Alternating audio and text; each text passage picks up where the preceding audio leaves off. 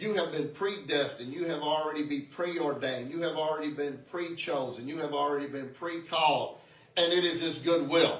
So anybody sitting in here today, you think, well, man, you know, what's my purpose? What am I supposed to do? What does it look like for me? Well, I got a word for you, and it says that you are of the will of God. Amen. He chose you. He predestined you. He called you. You are his. And with all that, glory to God, we should not have any more doubt. Welcome to the Sunday service of Kingdom Life Ministries International of Elizabethtown, Kentucky, headed by Senior Pastors Dr. Reynard and DeLillian Romero. Today, Dr. Romero will be teaching on the topic, Stop Wondering What is Your Purpose in Life. Now, here is the message. Hallelujah. Come on, put your hands together for the Lord. Amen. Glory to God. Hallelujah. Well, praise the Lord. Glory to God. Yeah. Pastor Terry was supposed to be here to share this morning, but I got a message from him. He wasn't going to be able to make it. So that's okay. Glory to God. We're going to move on and do what we're going to do. Anyway, hallelujah.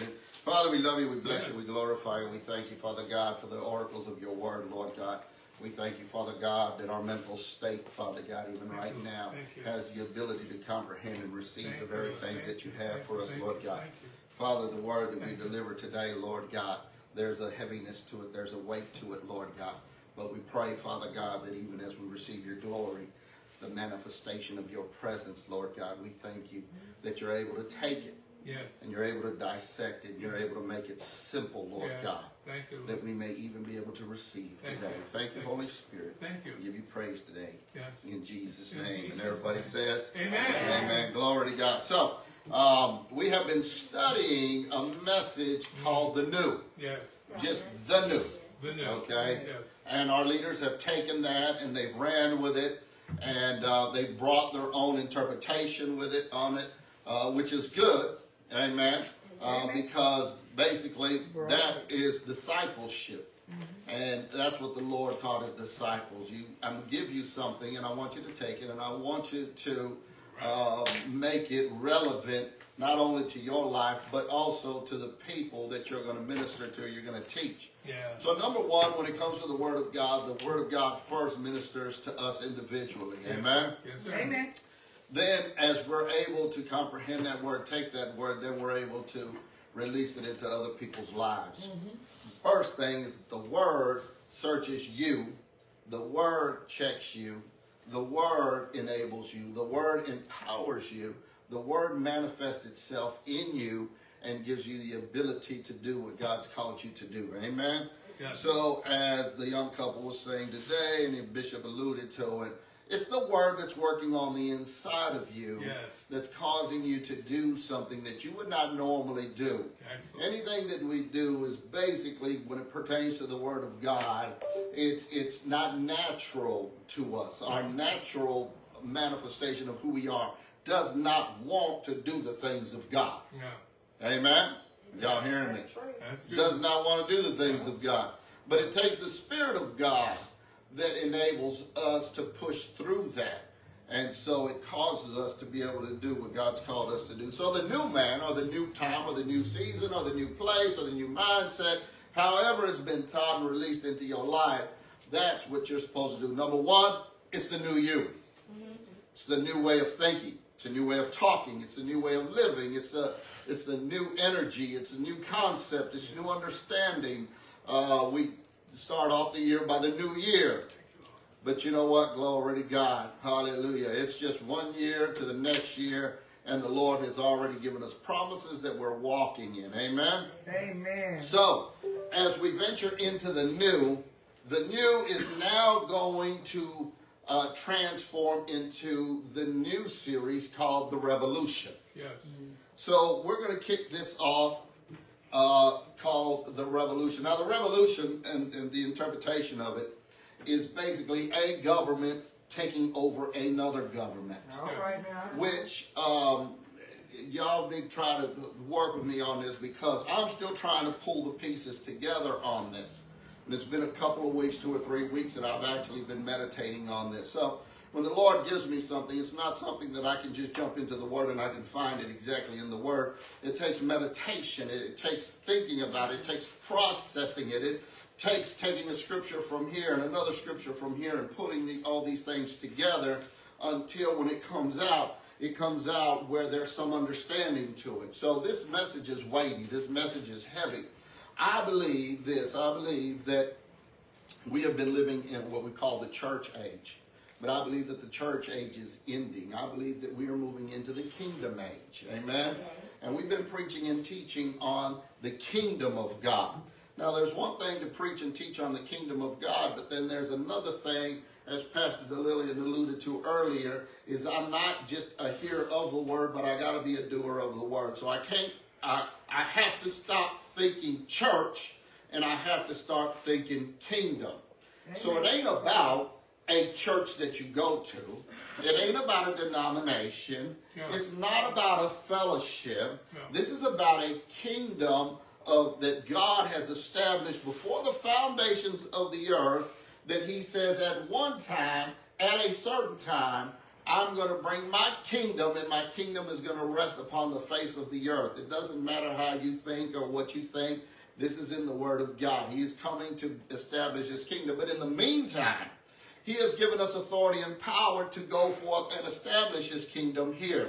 In other words, we are the governors, or we are the ambassadors, or we are the representatives of the kingdom of God, and we come forth and we are now planting and we are now establishing what we call the kingdom of God. It's a different way of living. It's a new way of living. It's a new mindset. And so the new ties into the revolution. Amen. So I'm going to share some things with you. The foundation of the revolution is going to be Joshua. All right. Amen. It's going to be the book of Joshua. And there's a lot of information in the book of Joshua. Now, anytime that you see a scripture in here, you see a book, and it has the name and the title of an individual, it really causes us to really look at that in a different perspective. So we have the history books. So that's Genesis, Exodus, Leviticus, Numbers, and Deuteronomy. So those tell the history. Now the history, it's history, okay? It's past. Now we're getting ready to move into the new. I believe that there's a transformation taking place right now, that we are moving into a new time and a new season, and it's called the kingdom. Amen. We've been taught on the kingdom. But now it's not anymore about just teaching about the kingdom. Now it's actually becoming the kingdom. Some people might say, what church do you go to? I might say, I don't go to a church. And they say, well, why not? Because I am the church. Y'all missed that one, okay? All right, y'all, okay. That's what I'm talking. It's a new mindset, okay?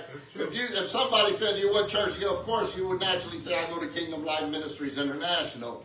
But the real meaning to it is that I don't really go to a church. I fellowship at a certain location, but I am the church. Amen. I am the bride. I am the body. These are kingdom mindset, kingdom teaching, kingdom way of thinking. Again, Pastor DeLillian had this thought the other day. Well, for Easter, and we know Easter, we call it, actually it's resurrection. But we've been programmed to call it what it is, or what the world has put on it, or the title the pagans have said, and they call it Easter, okay, but it's really resurrection. About getting smaller congregations to come together. Well, basically, that's what we see here. Bishop was talking about Colossia, okay?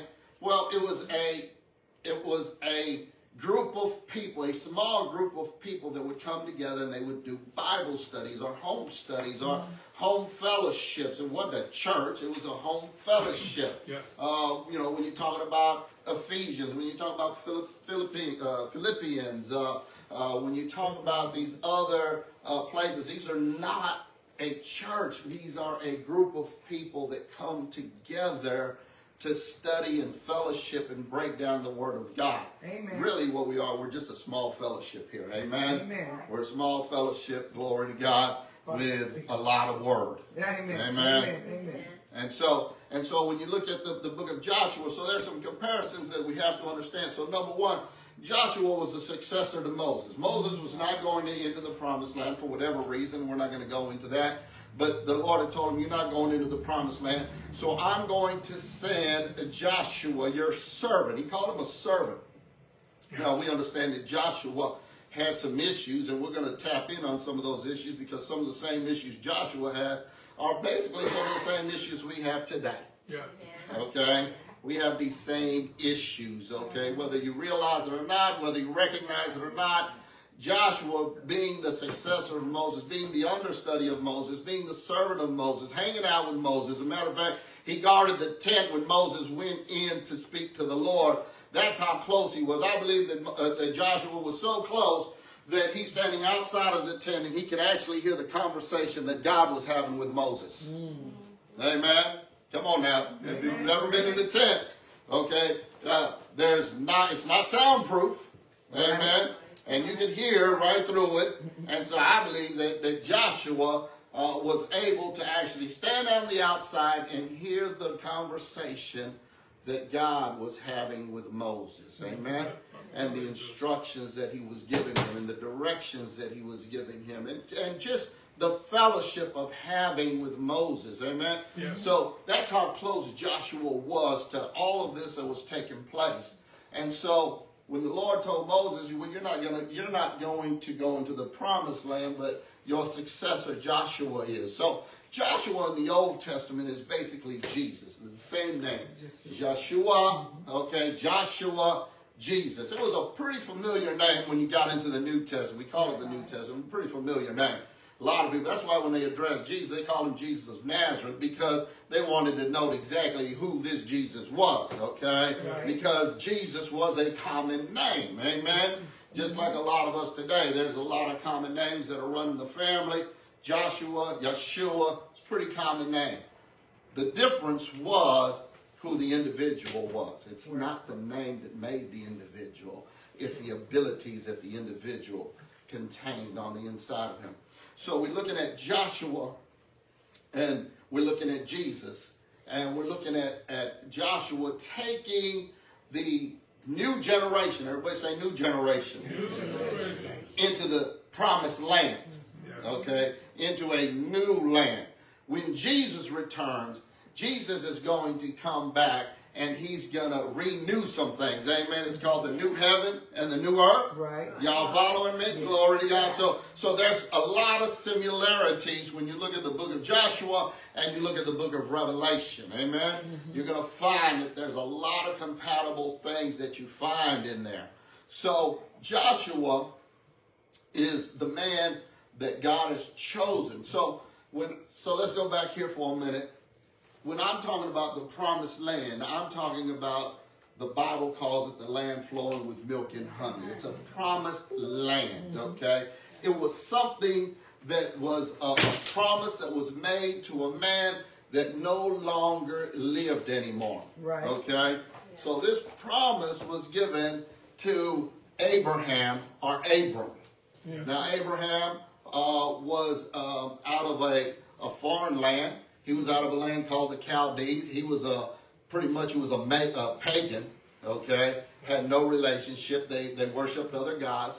But here God shows up and he wants to establish a relationship with this man by the name of Abram. Yes. And so the Lord says, I'm going to make a covenant with you. I want to make a promise with you. I want to have fellowship with you, okay? Now, we're going to tie all this in together, so I need y'all to follow me, because you have to understand, before I can move forward, I have to understand some things in the past in order to actually establish where I'm going in this revolution. Amen? So the revolution had already been predestined before the foundations, okay? I could actually even go back to Adam. If I went back to Adam in the book of Genesis, there was already a revolution that was taking place, okay? God had already promised this man by the name of Adam that he created, that he put into this Garden of Eden, that he had already had a promise with him. He had already had some things established, had relationships with him. Adam chose to go in a different direction, okay? And I got a whole story on that. The whole story to mess your mind up. It's a whole story, okay, on why Adam chose, okay? Because if the Bible says that Jesus was the second Adam, that must mean that Adam was the first Jesus. Y'all with me? Yeah. Okay, y'all didn't understand it. Okay. So here's the thing. So the Bible says that Jesus is the second Adam.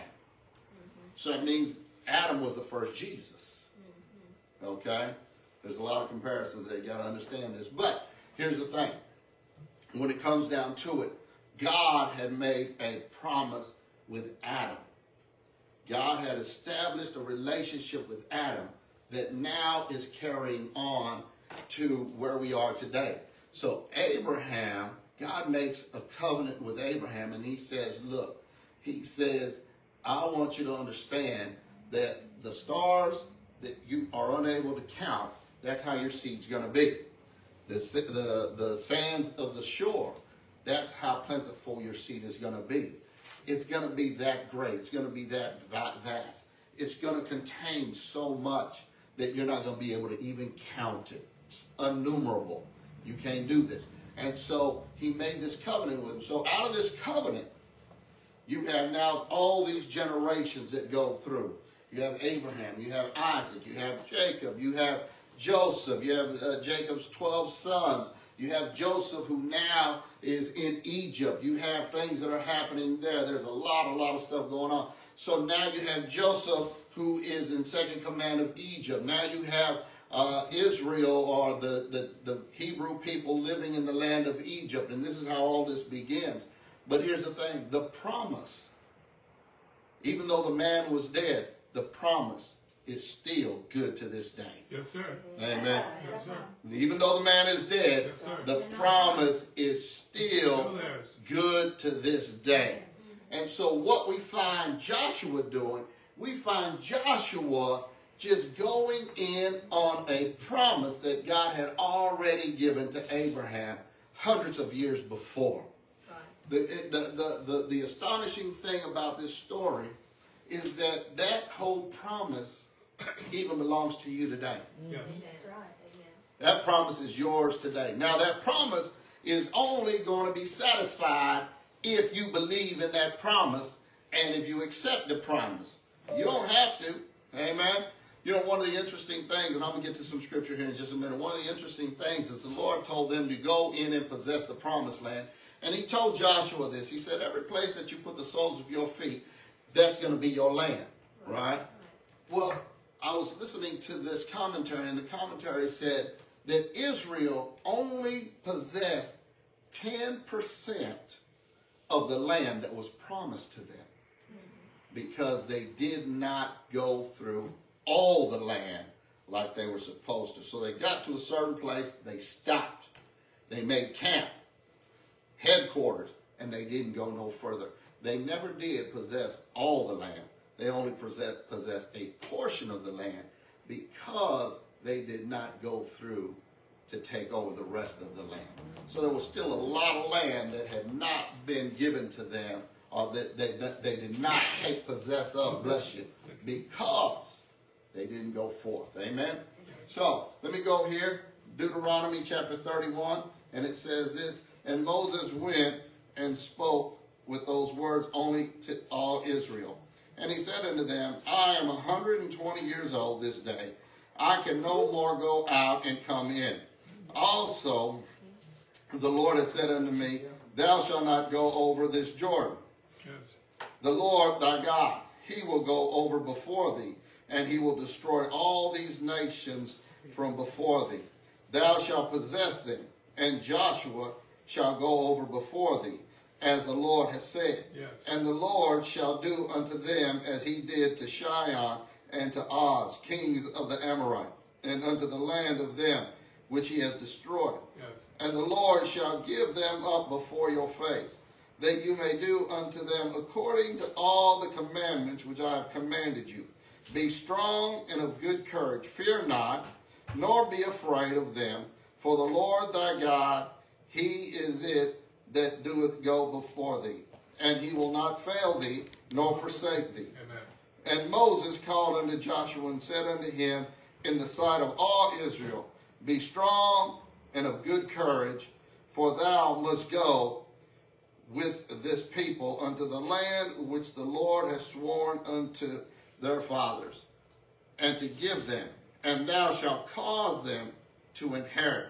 And the Lord, he is it that doeth go before thee, and he shall be with thee, and he will not fail thee, neither forsake thee.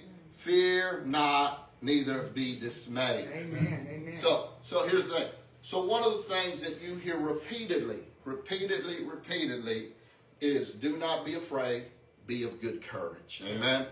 I think and I believe that one of the things that really hinders us from doing what God's called us to do is that we don't believe in ourselves that we are able to do what God's called us to do. I believe that the Lord wants us to do a lot more than what we are doing today. But we don't believe that he is able to do it. So here's the thing. You got a promise from God. What is that promise? God has given each and every one of us a promise. He's given us something to do. He's given us an ability to do something. I believe that we are actually beneath our means of what God has called us to do. I believe that we're not moving in the things that God has called us to do. I believe that there's so much more that God wants us to do, and we're just not doing it. But the Lord said, be strong and of good courage. Do not be dismayed. Do not look at these people, but do what I've told you to do. So a lot of us today are not really operating in the fullness of what God's called us to do. Yeah. Amen? Go with me to Revelations.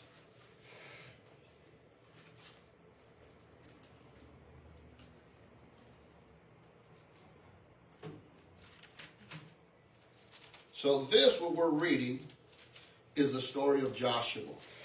So it's not sure. They said that Joshua did not actually pen this book. They said there was somebody else that penned it for him.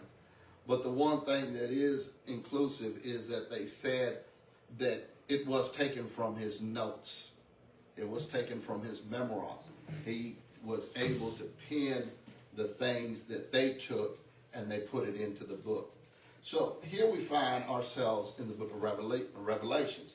So Joshua is the book, the foundation we're coming out of. But in Revelation chapter 1, it says, the revelation of Jesus Christ, which God gave unto them, to show unto his servants things which must shortly come to pass. And he sent and signified it by his angel unto his servant John, who bore record of the word of God, and the testimony of Jesus Christ, and of all the things that he saw. Blessed is he that readeth, and they that hear the words of this prophecy, and keep those things which are written herein, for the time is at hand. Yes. So we find that the Lord actually has given us a word. I believe that what we're going into right now is a time and a season that God has really prepared for each and every one of us. Okay. I believe that this is the time. I believe that God has called us. And you're going to, once we release this word, you're going to start to hear more of this thing. I had a pastor one time, a great man of God, and he said that the revolution would not be televised. Okay? Well, here's the thing. I believe that it's going to be televised. I believe because of the technology today, we're going to begin to see things. Amen. I believe that even out of the 2 witnesses that are written in the book of Revelations, they said they're going to be seen around the world, how they are martyred and how they are killed and how they are laid in the streets and how they have died. So there's only one way to actually see that is through technology in which we have it today. It's really interesting that you look at the 2 witnesses in the book of Revelation, and Joshua actually sends out 2 witnesses to go out and spy out the land. Amen. Moses made the mistake and sent 12. Okay, but the Bible actually teaches us out of the mouth of 2 or 3 witnesses let every word be established. Right. So Joshua says, "Well, I'm not going to send 12. I'm just going to send 2." Amen. Amen. And so you can see the comparisons between Joshua and the book of Revelations. How many times do you see the number 7 quoted in the book of Joshua? How many times do you see the number 7 quoted in the book of Revelations? you're going to begin to see some comparisons. Why? Because here's the thing. What happened is in the book of Revelations is actually, we call it the last book of the Bible. It's really not the last book of the Bible. It's actually the beginning.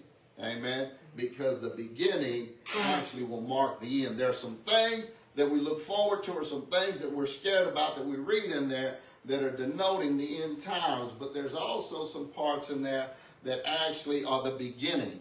So when the enemy was cast out of heaven, he was cast to a place that we know today is earth. Yes. It was dark, it was damp, it was wet, it was without form and void, and here lies the enemy and all his cohorts.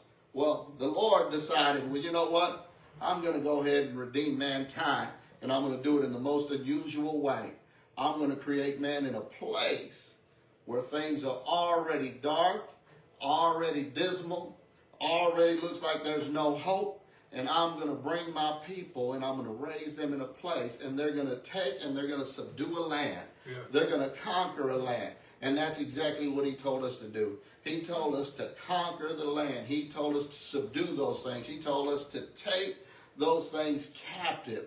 And so here we find ourselves, which the truth is, it's not changed much. The only problem is that most of the time the enemy has us captive instead of having him captive. Yes. Most of the time is we dealing with more of the issues instead of allowing us to walk out of the issues or walk above the issues. There's things that we have to understand, that as kingdom-minded people, we have to understand the authority and the power that God has already given us to walk in and to establish his new coming kingdom. Amen? Amen. You are the kingdom of God. Amen? Amen. You have the ability. So go with me to the book of Ephesians, and I normally don't read a whole lot of scripture, but I'm going to share some things with you. And it says this. So our foundational scripture is Joshua. Amen? Mm-hmm. We'll have a secondary, which is going to be the book of Revelations, because they actually mirror themselves as you go through that. And then the book of Ephesians, and this is what y'all were talking about today, prior to coming up here. And it says this, Paul, an apostle of Jesus Christ by the will of God, to the saints who are at Ephesus, and to the faithful in Christ Jesus. So he's calling them to the saints, to the faithful that are in Christ Jesus. It says, grace be unto you and peace from God our Father and from the Lord Jesus Christ. Mm-hmm. Blessed be the God of the Father of our Lord Jesus Christ, who has blessed us with all spiritual blessings in heavenly places in Christ, according as he has chosen us in him before the foundations of the world, that we should be holy and without blame before him in love, having predestinated us unto the adoption of children by Jesus Christ to himself, according to the good pleasure of his will. There's a whole lot right here. So you have been predestined. You have already been preordained. You have already been pre-chosen. You have already been pre-called. And it is his good will. Mm-hmm. So anybody sitting in here today, you think, well, man, you know, what's my purpose? What am I supposed to do? What does it look like for me? Well, I got a word for you, and it says that you are of the will of God. Amen. He chose you. He predestined you. He called you. You are his.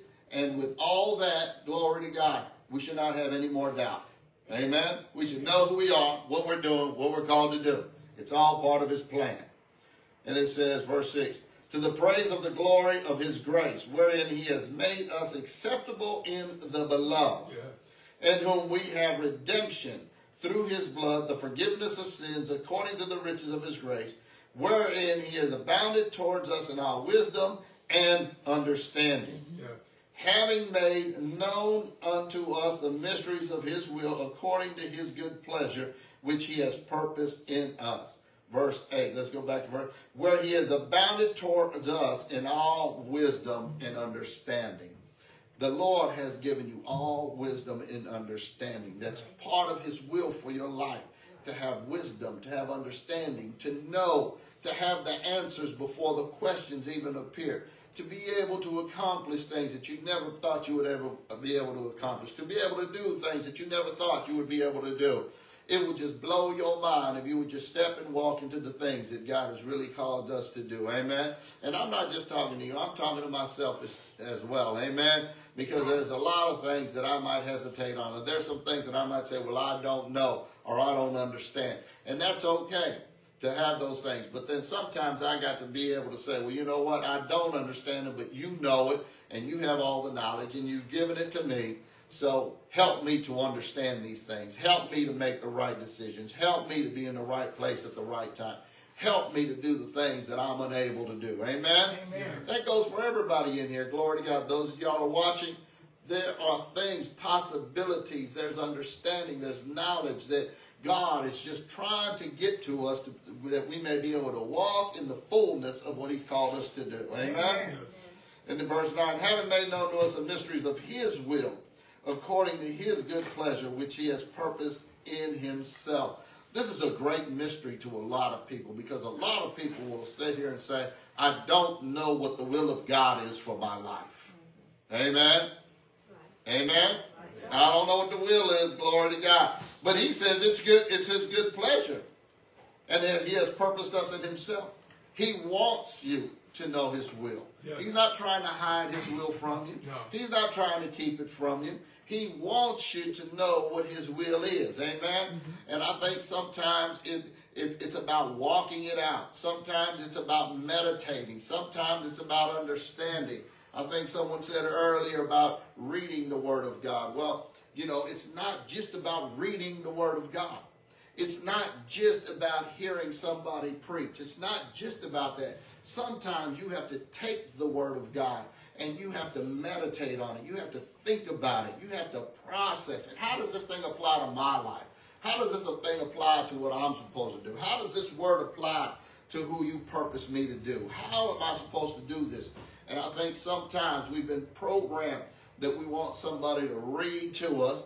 We've been programmed for somebody to tell us. We've been programmed for somebody to teach us. And we've not taken the initiative ourselves to find out, hey, what am I supposed to do? What's the wisdom, the knowledge, the understanding of your perfect will for me? Because I'm telling you, I can give people suggestions all day long. And I know this by experience. They don't take them. Amen. They don't take them. I'm just telling you right now. They don't take them. We can do this all day. Glory to God. This is what you should do. This is what you should do. This is what you do. And guess what? They don't take none of it. They end up going out there and doing what they're going to do anyway. Amen? That's right. Well, praise God. But at least at the end of the day, you can say, well, somebody did tell me. Amen. Somebody told me. Glory to God. And guess what? That'll ring in your head quite a long time. I've been in some stuff that I know that I shouldn't do, I've done, and people have told me don't do it, but I did it anyway, glory to God, and it cost me more than what I was able to pay. Amen? Amen. It cost me more than I was able to pay. And I think, if we be honest, that's all of us in here. Amen?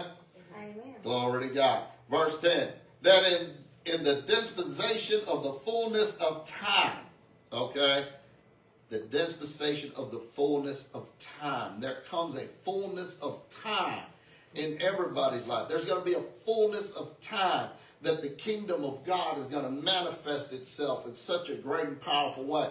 People are praying, well, I want to see the signs and wonders and the miracles that God did back then. Well, glory to God. Well, then I say, do them. Amen? I mean, glory to God. Hey. Well, what if it doesn't work? Well, at least you tried. Amen. At least you prayed for somebody. At least you gave somebody an encouraging word. Amen. Here's what I learned. The more that I do it, the better I get at it. Amen. Amen. Amen. The more that I do it. And I can only speak today because I practiced speaking. I practiced speaking. I taught myself. I had people that taught me. I've been around trainers, and I taught to be able to do this. Glory to God.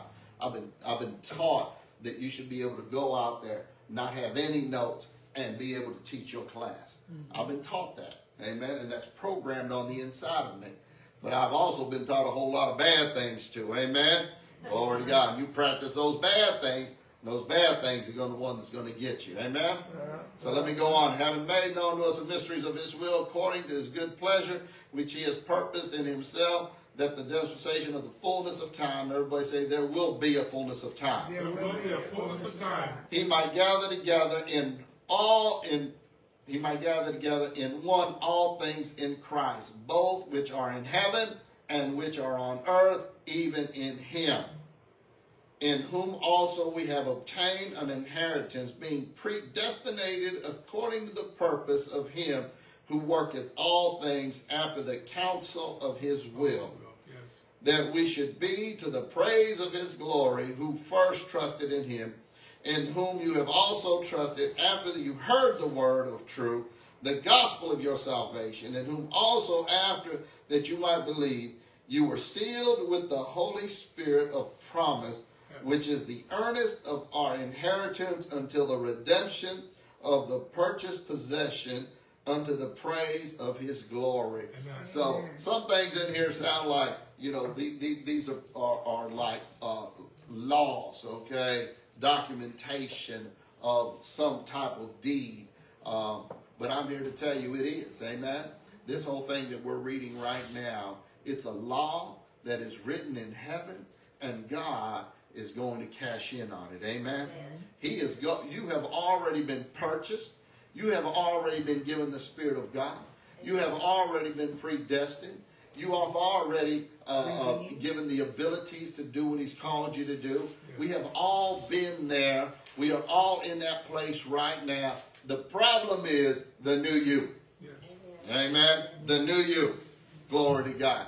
Has the new you been able to accept that, receive it, believe it, and walk in it? That's the issue right there. Yes. So in all this study that we're getting ready to do, because number one, I'm going to give you the first part of the revolution. Amen? Everybody say number one. Number one. So the first part of this revolution is the revolution that's taking place on the inside of you. Mm-hmm. Amen? Right. There is a battle that's going on. And the battle is between dark and light, good and evil, sin and righteousness. Mm-hmm. That's what's going on the inside of you right now. Amen. Now, does that really stop God, hinder God, or prevent God from using you? No, not at all. Glory to God. It just means that I can be more effective when I can come and find out that there's a revolution that's going on the inside of me. Yeah. And most of the time it's in my mind. And most of the time it's in my body. It has nothing to do with my spirit. My spirit man is alive and well. He's strong. He's stronger than he's ever been. But there's some things that we are struggling with. There's some issues that we have. So the revolution begins on the inside of you. Just like the Word of God begins on the inside of you. The Word of God begins to manifest itself out in your life. There are things that you don't want to do, but you still do them. And the things that you don't want to do, even Paul wrote these things. He said, there's things. I found that there's another law that's working on the inside of me. And it's the law that does not want to do the things that I should do. But then I find there's another law. And the other law is that I'm working the things that I don't want to do out of my life so that I can become more effective for the kingdom of God. Amen? Yes. And so we're working these things out. You are a daily project. Amen? Yes, you're a daily work. Glory to God. But if I get up today and I says, you know what, I'm just going to do wrong, then guess what? You're just going to do wrong. Amen? But if I get up today and I say, I'm going to live for God, I'm going to live for the kingdom of God, then guess what? I've already stepped in the greatness of God. I already stepped in the direction that he wants me to go. I've already made a confession that I'm going to do what he's called me to do. Yes. But at the end of the day, there's a revolution taking place. Praise God. There's a fight taking place. But I'm here to tell you, glory to God. Hallelujah. And let me say this. Is that God really is trying to get that in you now. A lot of us are just, well, man, I can't wait to get to heaven. Then I ain't got to deal with all this. Well, you ain't got to wait to get to heaven. You ain't got to deal with it. You can deal with it right now. Amen? You can defeat that thing right now because there's nothing that can prevent you or keep you from doing what God's called you to do. There's no devil in hell that can stop you. There's no sin in hell that can keep you down. No. There's no sickness that'll take you unto death.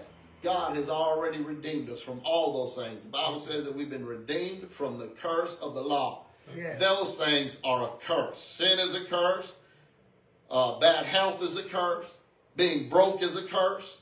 we've already been redeemed from all those things. Amen? Amen. So glory to God. Our job now is to fight in the revolution. Amen? To fight the good fight of faith, because that's what he called us to do. He said, fight the good fight of faith. Walk in the things that God has called you to do. Amen? Amen. Hallelujah. Father, we love you. We bless you. We glorify and we thank you for your grace and your mercy. We thank you for your word, your ability to teach us, Lord God. Father, thank you that we walk in something that you called us to do today, Lord God. Thank you that there's an understanding, there's a purpose, Lord. And Father, we praise you for it and we thank you today in Jesus' name. And everybody says, amen. Amen. Glory to God. Those of y'all that are watching here, Kingdom Life Ministries International, we thank God for you and joining in with us today. If you have any prayer requests, just post them. We'll be glad to be in agreement with you and pray with you about any and everything. Glory to God. We pray that the Lord is good to you. He's keeping you and he's watching over you. We're going to go out with a shout unto the Lord on the count of 3. Are you ready? 1, 2, 3. Jesus, Jesus, Jesus. God bless you. See you next time.